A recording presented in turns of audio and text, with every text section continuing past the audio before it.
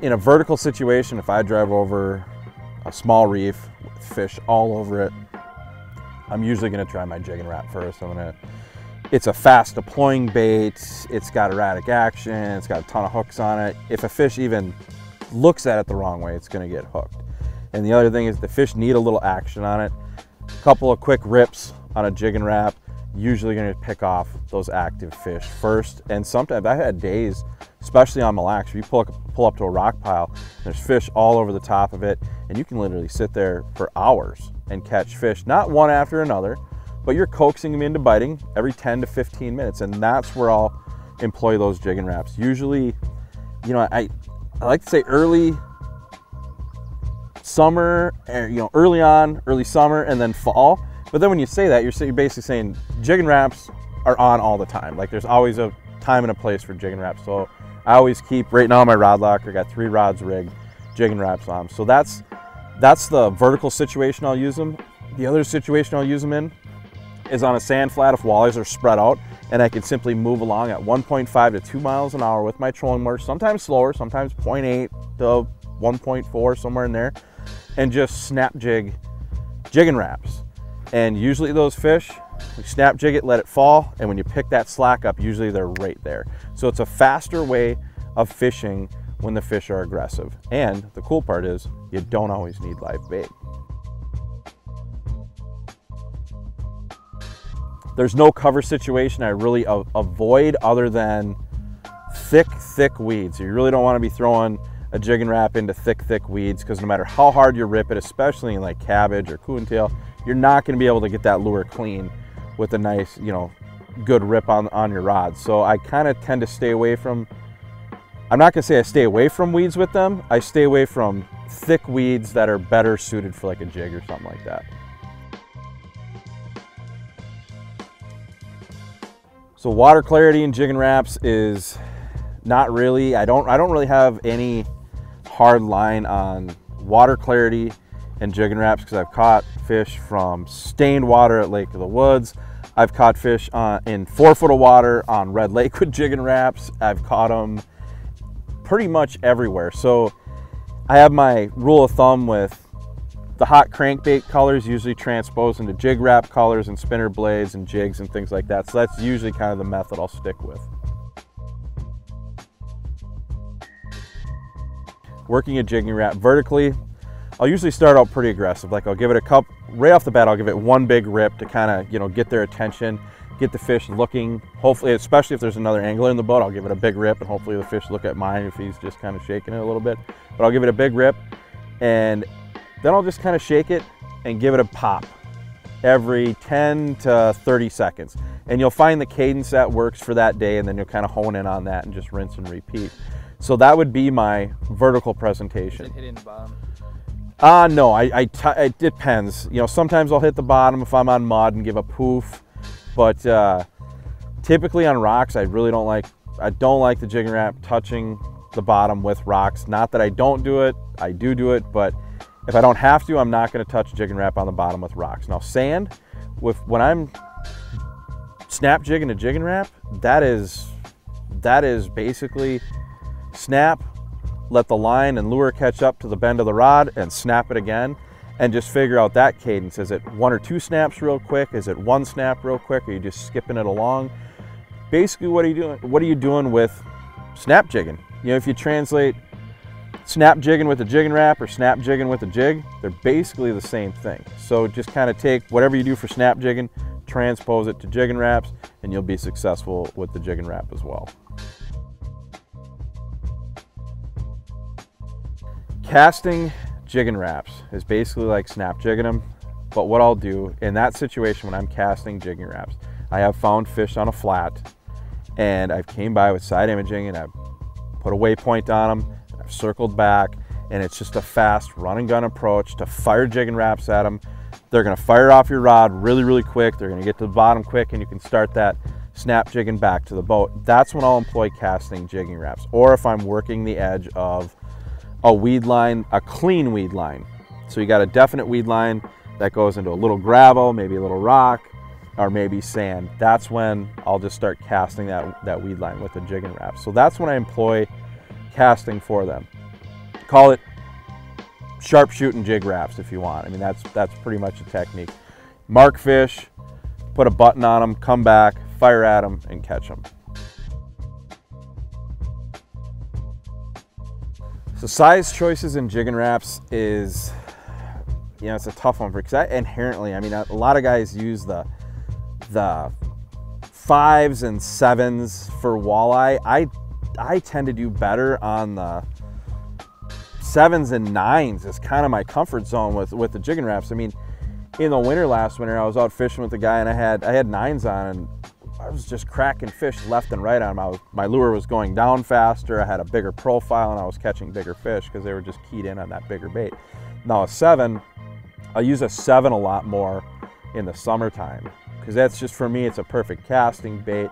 It gets down quicker, and I think the profile on it is absolutely perfect. It's perfect minnow size. So those are kind of my 2 favorite colors. Now down to panfish, a size 3 with a little larva on the bottom of it, or even summertime, you know, when you mark suspended crappies, number 3 is a great size for that. So they really, if you look at, the next time you're at the store, if you look at your jig wrap sizes, kind of start with panfish and crappie on the size 3, and then end it with, you know, your really apex predators, your pike, large walleye for your number 9.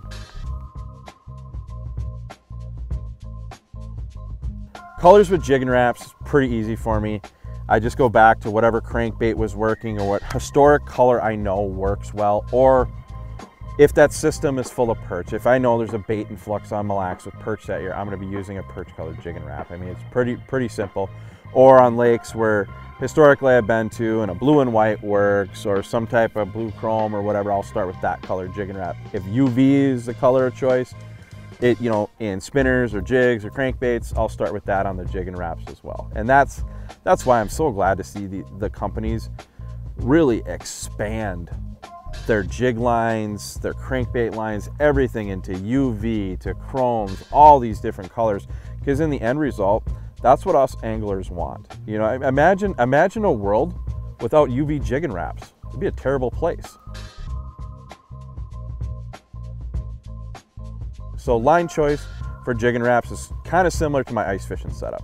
I use 10-pound yellow or green Suffix 832 down to a size 10 or 12 swivel, VMC swivel. And then I just go, I don't know, this long, not exact, you don't have to measure it out. That long worth of fluorocarbon, again 10-pound, and tied direct right to it. And that's my setup for it. It keeps the twist out, you have that sensitivity, and I'm using a nice fast action rod with that too. So when that fish even looks at it, you can lean right into them. So it's a pretty simple setup. Braid, swivel, and when you're not fishing jigging wraps, if you don't have a lot of rods and reels, you can simply just cut that whole set off, throw it in the glove box, and tie it on whatever you want. But that braid setup is really universal for pretty much anything, jigs, whatnot. Sometimes you might not have a swivel on there, but it doesn't hurt in any situation. It's not gonna, having a swivel on there is not gonna catch you less fish, but you definitely need it for a jigging wrap. So rod and reel for jigging wraps is, for me, medium, light, extra fast. The extra fast for me, when you pick that up, when you feel that fish, that gives you that instant sensitivity to know whether a fish is there, or if you touch bottom, or if you picked up a snail or a clam or something like that. So for sizes 5 and under, I like medium, light, extra fast. For size 5 to 9, I like medium, still extra fast on a rod. And I like that in a 7.2 to a 7.6. Really like that, especially if you're casting. I like that 7.6 length. But for jigging wraps in particular, summer, winter, it doesn't matter, size, anything, extra fast all the time, no matter what. Now for reels, I just like a 2500 size. You know, everyone's got a 2500 size. It's a good casting reel. It's a good all-around reel to use whenever. But the main key to all that is braid. I really like 10-pound 832. It's time tested. It's proven. It doesn't fail. It lasts a long time. I mean, and it casts a country mile with even down. You know, number 5 jigging wrap cast like 150, 200 feet with braid on there. So that's my setup. Everyone's got 7 foot to, you know, 7.2 to 7.6. medium light or medium extra fast rod. So throw your Jigging Raps on them and go catch some fish. So modifications to Jigging Raps. If I'm fishing rocks and I know I'm gonna be fishing rocks, or the day before we targeted fish on rocks, what I will do, and if we're ripping them through rocks, what I will do is cut the front hook off, okay? And people go, ah, you just wrecked the Jigging Rap. Well, in my line of work, cutting the hook off and being able to use that and put it in the Jig Rap box is, hey, that's gonna be my rock bait, or that's gonna be my ripping through weeds color. That's what I'll do. But that's about the only modification I'll do to a Jigging Rap. Other than sometimes I take the center treble and I replace it with either a one size bigger, or I'll take it and go one size bigger in red, or same size bigger in red treble. Those are about the only modifications I'll do to a Jigging Rap. Building confidence with a Jigging Rap. I get a lot of customers in my boat every year that are, you know, I'm like, hey, we're on a Jig Rap bite, and they're like, you know, they're a little gun shy of the Jigging Rap. It's because they haven't been on a lot of fish to hook a lot of fish on it. They're not really confident in it.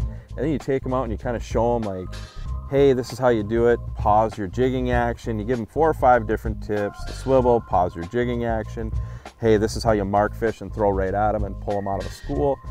There's different things you can do with them. One thing I would do if I was beginning with Jigging Raps, I would start with, you know, 5 and smaller, and get to know those baits and how they work before you go like right up to a number 9. Because when you throw a number 9 in like 8 feet of water at a school of fish, that thing is down to the bottom really, really quick. So you should be pretty proficient in Jigging Raps before you start throwing the higher, you know, the bigger stuff at them. Especially, you know, in winter, you just don't want to go drilling holes and dropping a number 9 down, especially if you don't have the history on that spot or know that they're hitting a lure that big. Mistakes with Jigging Raps, number 1 would be not having a swivel on your line, you know, a foot to 2 feet away from your Jigging Rap. If you go cast for even 4 or 5 hours, the Jigging Rap twirls around. It does all the fishy things that make it a great bait, but that'll put line twist in there, so you need a swivel. So that's number 1, use a swivel. Everyone knows the rules. Put a swivel on a Jigging Rap all the time. Second biggest mistake you're gonna have is guys over jigging the Jigging Rap. And they don't ever stop it. They just go, whoa, and they just keep doing this and this and this, and they'll draw fish in, and they never give the fish a pause. Like, a really important part of a Jigging Rap is you got to pause it and allow that fish. You've brought them in, you've done everything right, and then you never pause to let them hit. I mean, that fish can just rocket right through and miss the bait. So pause with the Jigging Rap, especially in the winter when you're marking fish. If fish comes in, came in hot on your Jigging Rap, pause, and 90% of the time that fish is going to smash that bait. Underrated times for Jigging Raps is going to be size 2 for crappie in deep water. I see a lot of guys, they go to live bait first, they go to plastics first, and they forget that they have these nice little Jigging Raps that are going to get down really quick, have a lot of action, and come in a ton of different colors. And as I mentioned 100 times before, if a crappie even sniffs that bait with his paper mouth, he's going to get hooked on it. So a lot of times that number 2 is going to allow you to fish panfish without any bait, and you're going to be able to get down to him quicker and have a lot of action while doing it. You're going to draw him in from further away.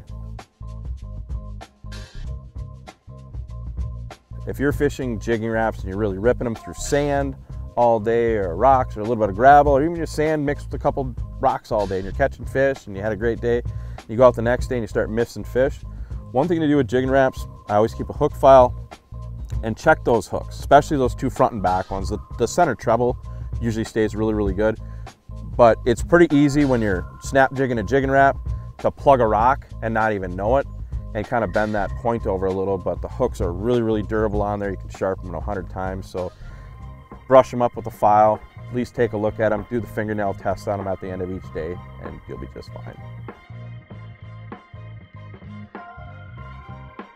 Size and Jigging Rap, let's say you go throughout the day and you're using a number 7 Jigging Rap, and the fish are kind of petering off on it, and you've tried different colors and this and that.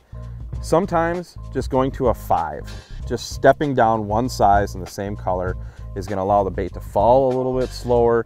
And you're talking not much slower, but a lot of times that's just enough to grab that fish's attention again and get them to strike that bait. So if you're on a jig wrap bite, fish don't usually, what I found is they usually don't come off that bite. Like you won't be ripping jigging wraps and then go to throwing live bait on jigs and within 4 hours of each other. Usually they stay on that same program, but just like with crankbaits, sometimes you have to upsize a little bit, sometimes you have to downsize a little bit. So keep that in mind when you're jig wrapping. Play with size if the fish fall off, a little downsize first, and if they don't go, downsize again, and then maybe throw on a number 9 and see if you can hit them with heavy artillery.